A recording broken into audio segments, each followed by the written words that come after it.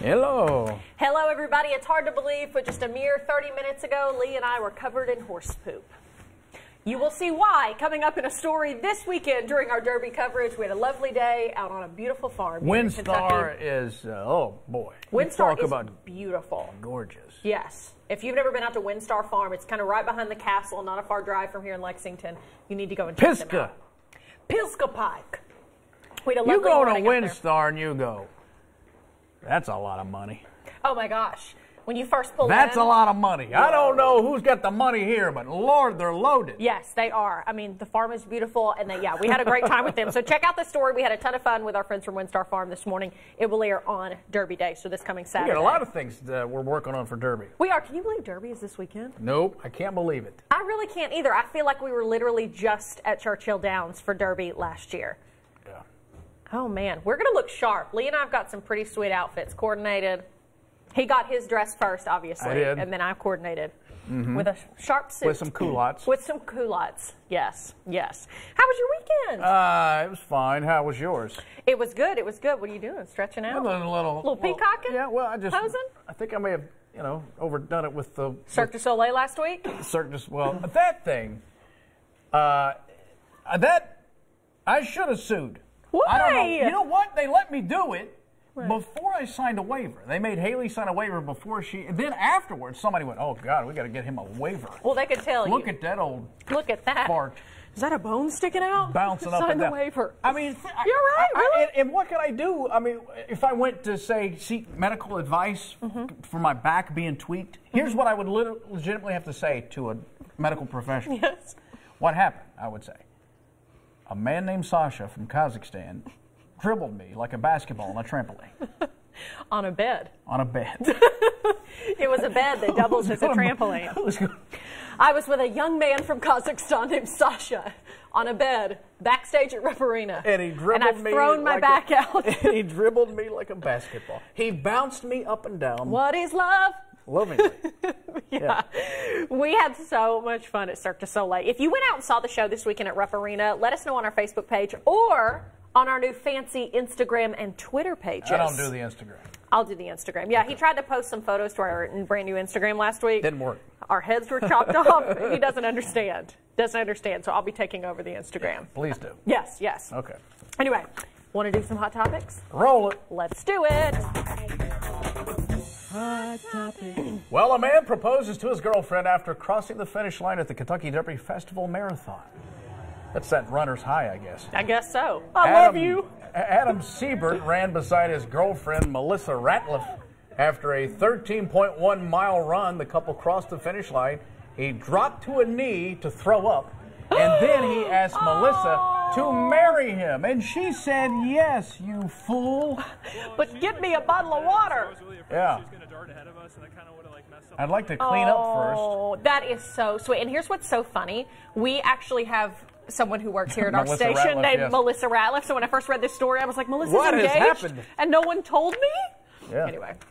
And she's also a runner as well. Melissa takes part in a lot of runs. So, yeah, but that is so beautiful and, yeah, very special for them. Right. Once she was able to catch her breath, she said, yes, yes. Oh. It's a Monday. That's what a fellow from Kazakhstan will do to you. Right. I don't know if you heard that. Okay, so if you saw Hey Kentucky last week, you were hosting all week long last week. Well, not every day, but most of it. Most days, and I filled in as his co-host one day last week. If you watched Hey Kentucky Friday night, you saw us talking about this. If you don't know, it's called a wooden bow tie. It's a new product. Yes.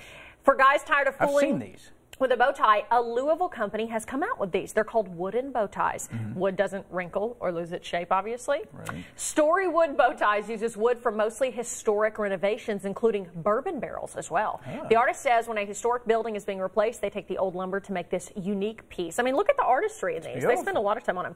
The artist is currently using wood from the barn of racehorse legend Man-O-War. What? Is that not awesome? The bow ties are cut from 4 to 5 millimeter slats of wood, then etched on laser cutters with various patterns. Prices range from $49 to $100, depending on how much work they put into them. So, but that's really neat. So yeah, you can have a bow tie on that's part of the barn where Man-O-War, lived. It's so cool. I'm wearing underwear from Mr. Ed Stahl. Oh wow! Right now. Yeah. Are they supportive or constricting in a way. Well, a little itchy, to be honest with you. Yeah, and I'm worried about termites. I don't, here's what I said, and some people took umbrage with my statement. I'm shocked. People were upset by something you said? I just don't think, guys, you can't count on a guy to help you dig a hole if he's wearing a bow tie. There's something about a hipster dude wearing a bow tie that says he's going to avoid manual labor. Manual labor, yeah. I've always said, like... Now, that may not be true for the Amish. Do the Amish wear bow ties? I don't think so. I can't remember. I don't think so. And that's your market right there. Those guys would love a wooden bow tie, wouldn't they? I don't know. How are you asking me? I don't know. Would they? Didn't you date an Amish guy?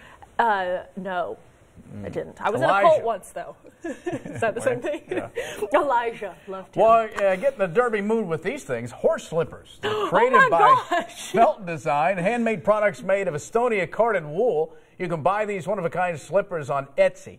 What is Etsy? I hear people talk about Etsy. So Etsy is a website where tons of little boutiques and shops from around the country, around the world, it's one kind of online marketplace. So if I couldn't get to Amazon, if I'm say a vendor, I'd go to Etsy. You'd go to Etsy. And I could sell my wares there. You could sell yours. I've ordered a ton of stuff off Etsy. It's just a great way for little bitty boutiques or, crafts. Yeah, people who've started up different kind of little businesses can sell stuff. I bought jewelry on there.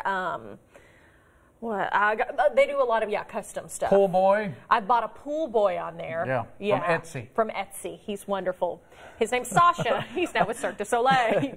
Yeah. It's full circle. Anyway, but yeah, so those are interesting. I wonder how much those are. Do we know how much those are? I don't know. The slippers? They look really nice. Well, do you wear slippers ever? I do. Do you? Yeah, I have a pair of... I don't wear slippers. I don't wear pajamas. All of that getting dressed up to go to bed seems ridiculous. Are you full nude? Are you a full nude man at home? That's why the blinds are always drawn at the Cruz household. The neighbors demand it. I'm just saying, why do I get dressed up to go sleep? That makes no sense. You're not getting dressed up. Yes, I am. If I'm taking my clothes off, I'm done. Let's sleep. You sleep.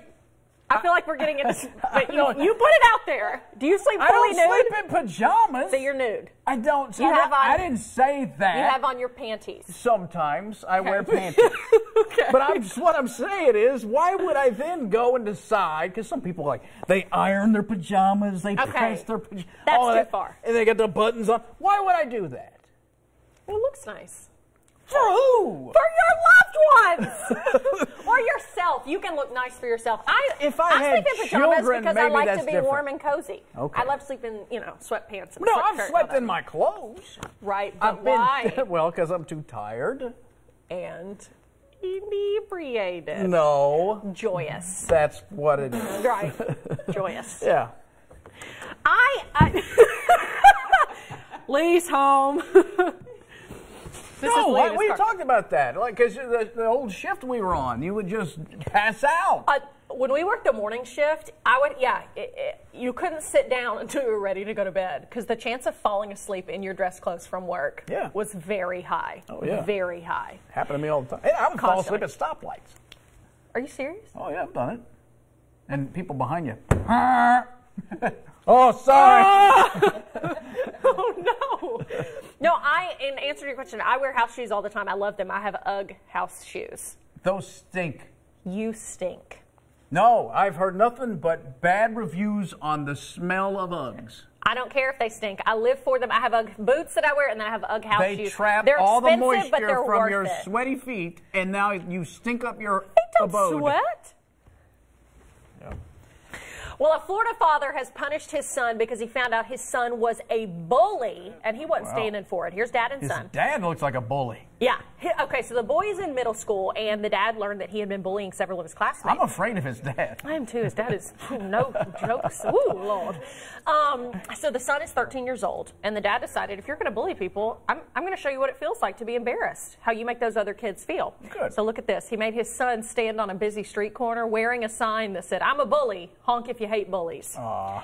The son says it didn't take long for people to start honking at him. Some even stopped to talk to the boy and his dad. Dad says not everyone, though, has been a fan of his parenting, but he thinks it really I'm a fan of it. I'm too. He said he really thought it taught his son a lesson.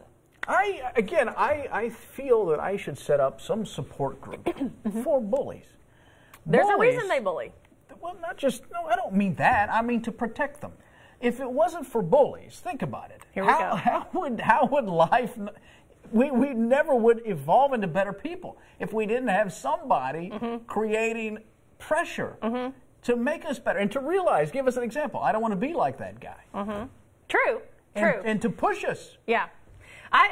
One of my greatest, I was actually thinking about this weekend, actually. I don't know what made me think of it. I was lying in bed and started thinking about it. In pajamas. In my lovely ironed sequined pajamas. And no, I started thinking about a girl in my school that was a bully. I don't know what made her come to mind, but it was a girl, and she was so mean to all of us. And I remember one time, and it was till I was in high school one time, where I was like, why do we care what she thinks? And once I finally, she'd send another girl to be like, tell Hayley to come talk to me. I'm mad at her, and I need to talk about it. And I was like, tell her to, I'm not going in there. Yeah, she never bullied me again. I mean, it was from like middle, bullies. But again, so you Stop. Bullies suck. That's a life lesson that girl gave you. You unlocked it. You realize people don't have power over you anymore. Stupid. Yeah, don't let people bully you. Stand up to them. But also, if that girl didn't do that, if she wasn't there, is what I'm trying to tell you, then how would you have learned that lesson? I'd learned it otherwise. I stood up to other people. Another proposal has gone viral. A teen shocked his girlfriend on prom night with an actual marriage proposal. Say what? What, in high school? What are you doing? Dawson, no. Dawson Moore and Amber Brownlee are from Belton, Texas. They've been dating for 3 years. The two were taking pre-prom photos when Brownlee turned around to find Moore on his knee. Moore uploaded this video of the proposal on his Twitter page. It has been liked more than 76,000 times. By the way, she said yes. She's a child. You're both children. Best of luck to you, though. If I married my high school boyfriend, I would be miserable today. Oh, boy. Oh, he was the worst. Oh. He was the worst. And who was the bully at your high school again? It was me. No, I was so nice. I was really nice. No, he's the worst now. And it's so funny. I mean, maybe this guy is so... about this poor man? Why are you saying this? He was horrible. Oh.